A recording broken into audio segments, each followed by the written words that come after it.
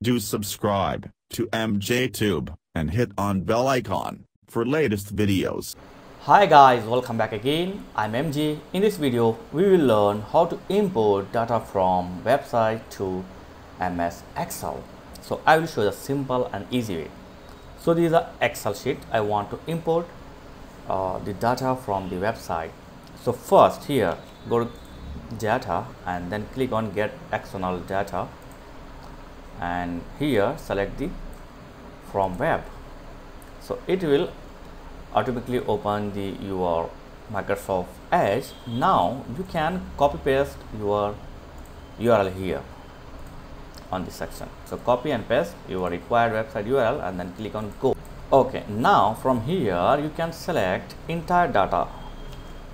Example, you can see the arrow mark, and here you can select your entire table, and if you want you can go with the particular text or table. So here you can see the arrow mark. Select the arrow mark.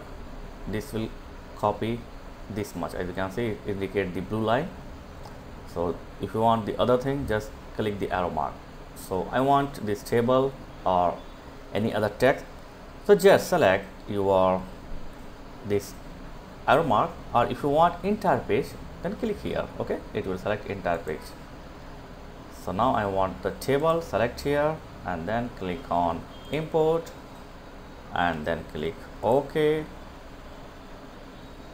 and wait here, and boom, we got the data from website, as you can see here. So this is our website data, and we got the website data on your Microsoft Excel. So this is the easy way to get or import your website data into Excel. So that's it guys, it's a simple way. Thanks for watching. Catch you next video. Please like, share and subscribe. Thank you very much.